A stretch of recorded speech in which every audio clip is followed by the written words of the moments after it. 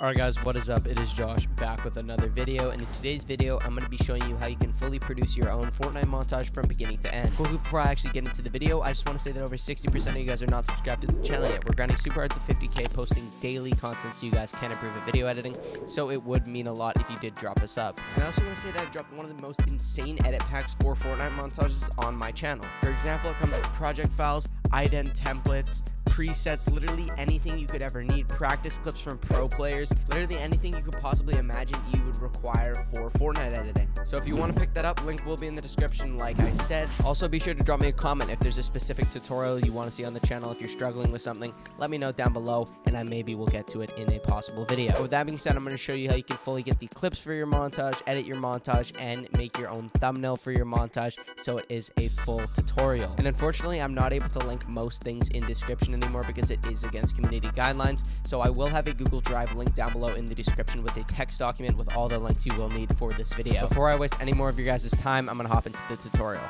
Alright guys, so when it actually comes to getting a clipping software to actually be able to clip your Fortnite gameplay, it is fairly simple. All you gotta do is just right click on your taskbar right here, go to Task Manager, go to Performance, and from there all you gotta do is go down to where it says GPU, click on that right there, and it will show you what graphics card you actually have. So for me, I have an NVIDIA GeForce RTX 2060, which is good because I'm able to use the GeForce Experience software, which is a really good clipping software for your Fortnite clips. If you guys do have an NVIDIA card, that is perfect because I'm going to be going over that in this video. If you're not too sure or you do have a Radeon, you can download a great software called Metal, which doesn't require a specific type of graphics card. It just directly clips on your computer like Streamlabs OBS. So to actually get your clipping software, just go to your browser. I use Microsoft Edge because it is the complete alpha. From there, just look up NVIDIA Highlights Download. All you're going to do is just go to the GeForce Experience link right here, press download, and what it will do is it'll actually download it to your desktop by default, I do believe. From there, you just run it and it will possibly make you update your drivers. This is also what is required to download your drivers, so I definitely recommend that.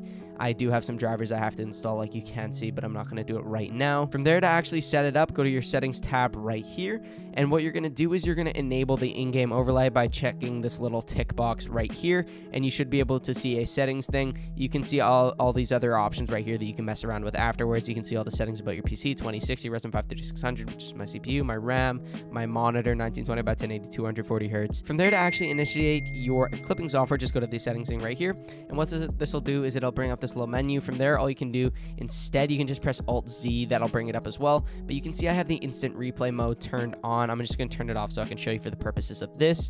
From here, you're just going to go to your instant replay, go to settings, and this is where you can actually tinker with the settings of your video recordings. So for me, I use a 4K resolution like you can see. You can change from the drop down right here. I also use 60 FPS, max bitrate 130, and then it'll also show you up here. You can drag this along, so if you wanted it to record the past 5 minutes, you can drag it up to there. I have it set to 30 seconds because I don't really need anything more than that, and like you can see, there are just default presets you can mess around with, but I'm just going to keep it at this. And just make sure that you remember what this is on, because that'll come back later. Just press save, and then from there, what we're going to do, you can just turn it on if you'd really want to. Go to your settings wheel right here, and what you can also do, a cool thing is NVIDIA Highlights. You can just turn that on. What it does is it automatically clips kills, so you don't have to constantly press the clip button, but I'm going to show you how to actually set up the clip button. So just go to your keyboard shortcuts right here. You're going to scroll down to where it says save the last so-and-so minutes recorded. For me, it says 0.5 because that's 30 seconds. That's what I set it up as, so you can change it to whatever. I have mine set to Alt-Q because it is a non-active keybind that I actually use for Fortnite. I don't have Alt bound to anything, so I just press Alt-Q. What that'll do is it'll just automatically clip it. So if we go back here, we can see that it is on. I'll press Alt-Q, and we can see right in the top right, it'll say save the last 0 minutes 30 seconds recorded, and this is exactly what we want to do. And from there, if you actually want to specify the location, just go to your recordings right here, and you can just go to videos and change that location to wherever by pressing these 3 dots. I'll just quickly show you. You just got to turn it off right here, go to the recordings right here, and then you can just go to wherever you want it saved to. So just save it to wherever folder. You can back up and change the drive that you want it saved to. I'm just going to have it saved to clips. And another cool feature, there is a direct recording feature, so you can just start a recording right here. It'll say recording is started. You can do whatever on your desktop. just mess around, record maybe a YouTube video or something, and just stop recording. What that'll do is it'll just have the recording to wherever you want. What this is really good for, if you are in like an FNCS, you can just start the recording at the beginning of your game, let the game play out, stop the recording afterwards. Definitely a great option for that. Doesn't make you drop FPS or anything like that. And then your mic, you can just mess around with that, change it to the right mic input, mess around with the volume, press save there. You can also turn on your camera if you have a webcam. And yeah, that's pretty much it. Again, you can mess around with your audio settings in here, but you can also directly live stream. I don't really recommend it. It's not the greatest. You can also screenshot through it by pressing Alt F1, just like that. It should come up in the top right corner. I don't know why it's not showing up, but normally it shows up. It might just be because I'm on my desktop. But yeah, that's pretty much how to set up your clipping software. Nothing insanely hard to do. And then once you actually just get your clips, you can import them into the editing software like I'm about to show you in a second. First, I'm going to show you how you can just make a little basic edit in Davinci Resolve, and then I'm going to show you After Effects right afterwards. But I hope you guys found that helpful on how you actually set up your clipping software, and I will see you guys in the editing portion in Davinci Resolve. Alright guys, so we are in a brand new Davinci Resolve project. Just change these settings to 1920 by 1080 and then change the frame rate to 60 FPS just like this, just so it looks the best. From there, what you're going to do, just go to wherever you have your clips saved to. So for me, I'm honestly just going to get a random clip from here. I'll just get one of these, and then also you can just get a random song. It doesn't really matter what song you use as long as you vibe to it. That's definitely one of the most important things when it comes to editing. Make sure you like the song you're editing to, because it does definitely make a difference in terms of how productive you are with editing, how you're feeling the syncing, all that stuff. I'll never really use a song that I don't like because it's not really enjoyable to edit with ever. So honestly, I'm just gonna use the song Decals by Rarin. It's non-copyrighted, and I'm just gonna drag it in just like this. We're gonna trim it down just so we have the one beat that we're gonna be using. I'm only gonna be showing you how to actually sync up, how to add velocity, and I'll show you how to add basic effects to your clip. Just drag it down just like this. We're gonna find the beat right here, press M on our keyboard, or just click on the marker button up here to add a marker, and then we're just going to drag in the clip that we're using. And this is a clip by Lush, one of the pro West players that I edit for and do a lot of client work for. So we're just gonna drag it in just right here and just shorten it down just so we actually see the kill right there. Drag it out on either side, and just like that, it should be pretty much good. And from there, we pretty much have it synced. All we gotta do, add velocity, right click on it, go to unlink clips, and then go to your retime controls, add a speed point on the kill, go back right about here, add another speed point, go in between the two directly, add a speed point, change the first part to 50%. Oops, I did 25%. Change the first part to 50%. Second part, change to 200%, and then change the last part to 50%. From there, just drag these out right here, overlap it just like this, trim it down just on either side just like that, and then pretty much from there, we have a fully edited clip with velocity just like this.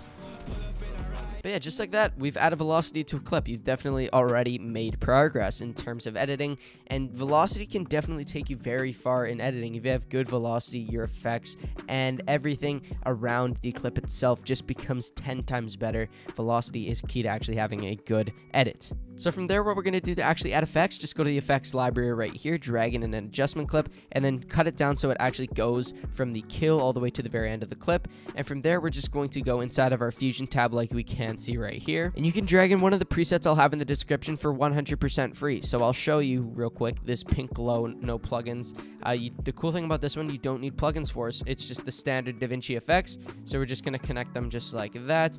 And we can see that we have a super clean effect already, just like that, and it has a glow, a nice little shake. And like I said in the intro, if you guys want a brand new edit pack I just released with Charlie FN, a link to purchase that will be in the description. It is definitely my best edit pack yet, and it is so worth for your $15. There are ident templates, tons of presets, practice clips, everything you could ever need for editing your Fortnite montages. So check that out. That'll be the first link in the description. And the last thing I'm going to show you guys is how to actually transition between clips. So I'm just going to get another random clip just like this. So let's say we're going to use this one. All you got to do to transition is just you can either go into your standard video transitions in Davinci Resolve, or you can go to the effects tab right here, drag an adjustment clip above these right here.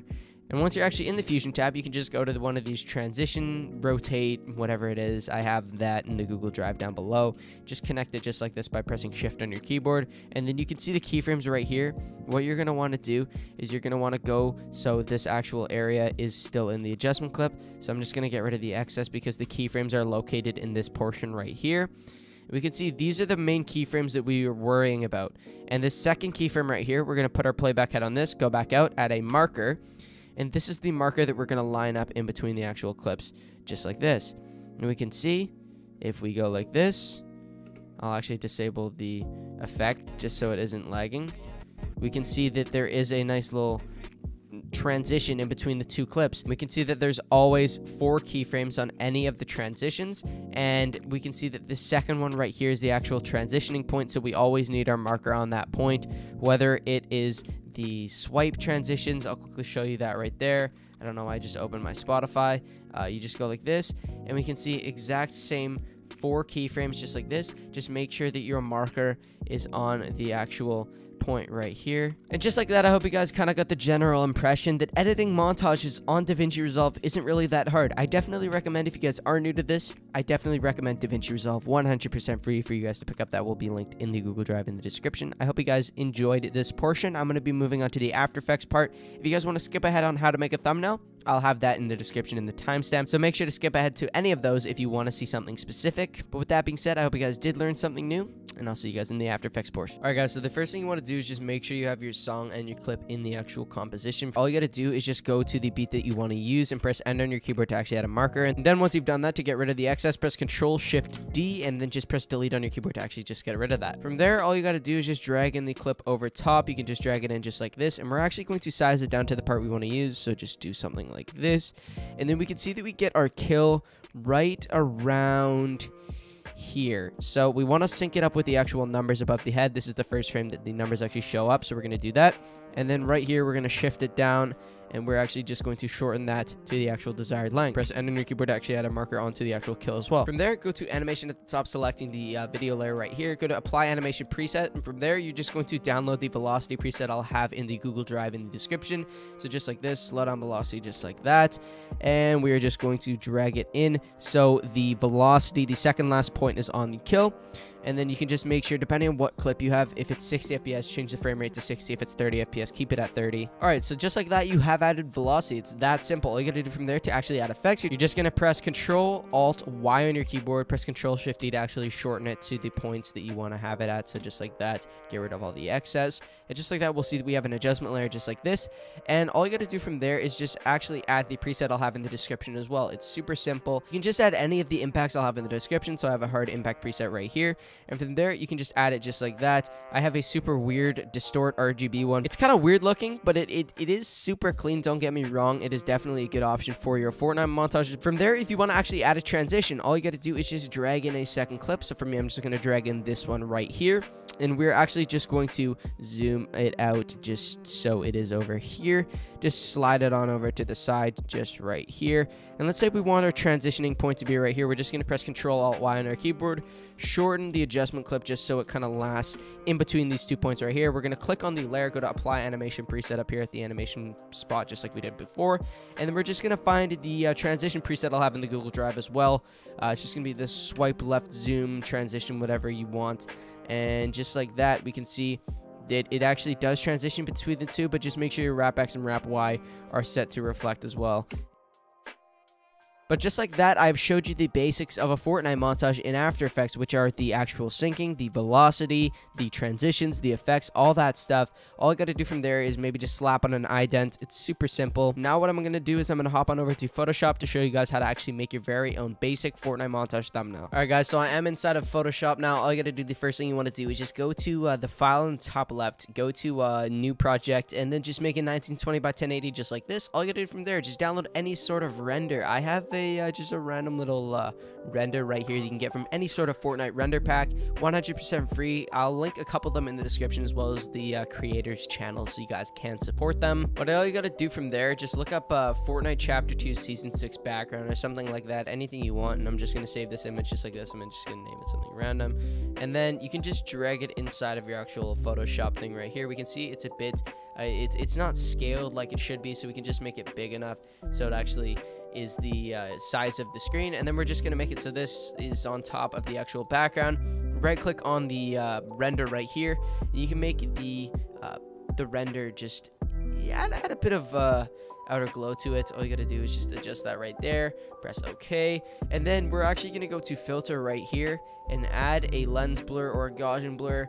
Completely up to you. What I'm gonna do is I'm gonna rasterize this layer so I could actually add lens blur to it. So I'm just gonna rasterize it, add lens blur, and what that'll do, you can turn the gamma up too to make it super nice, so you can turn up the specular highlights. But just like that, once you've messed around with the settings, you can get a super clean lens blur like you can see right there.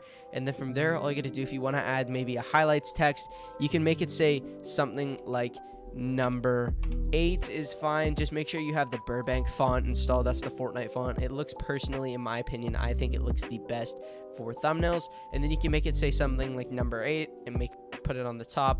And then from there, all you got to do is just right click on it, make it a duplicate just like this, drag it to the side just a bit, and then you're actually going to go to blending options. You're going to go to color overlay, so you can come down here to FX and go to a color overlay just like this. Make it a darker color than the yellow, so you can make it like an orange or something along the lines of that if it's yellow, or if it's red, you can make it a darker red. Drag that on the bottom, and just like that, you can see you've kind of added a nice little 3D text.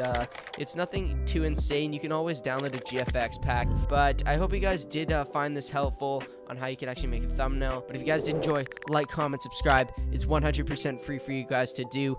Give me some suggestions down below in the comments for a tutorial in the future. I'll definitely get around to some of those. But like I said, make sure to check out my edit pack. It'll be at the very top of the description, and I hope you guys enjoyed. Peace out.